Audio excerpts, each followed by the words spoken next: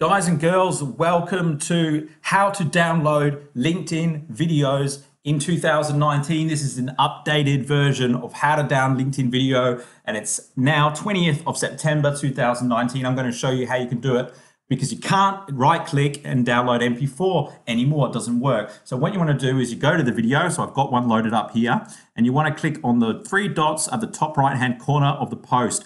Copy link to post, okay? And then what we're going to do is we're going to go to keepoffline.com/online-linkedin-video-downloader. Enter, okay? And then you put it in here and you press download. Paste the link in there, press download, and you should see it come up here in the LinkedIn video downloader box. And then you want to download the MP4 version, guys. Save link as.